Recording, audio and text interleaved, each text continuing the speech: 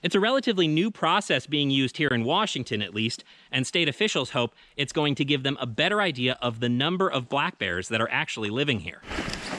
It is not easy to figure out how many bears live out in the woods, but the Department of Fish and Wildlife hopes hair can give them a better picture. So this is called a corral. So we have 2 strands of barbed wire around trees, and then we have a pile of logs in the middle that we pour the lure onto. Nicole Stevens says that smelly bait brings in black bears that leave little pieces of themselves behind. This is one of the sites from last year. We're looking for any hairs that are caught up on these barbs, specifically bear hair. But if we can't tell what kind of hair it is, we'll collect it anyways.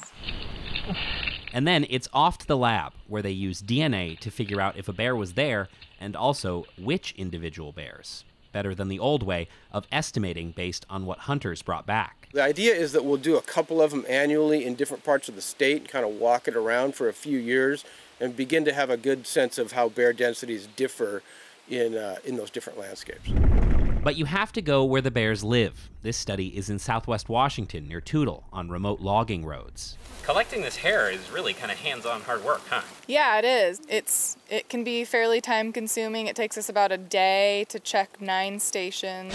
We have 36 stations total. Maybe it's a bear eyelash. But this is what they're looking for across the first 3 stations, one tiny hair, helping Fish and Wildlife make more informed decisions about managing the population. It is pretty interesting. There's a ton of unanswered questions. Near Toutle. That's it. Michael Crow, King 5 News.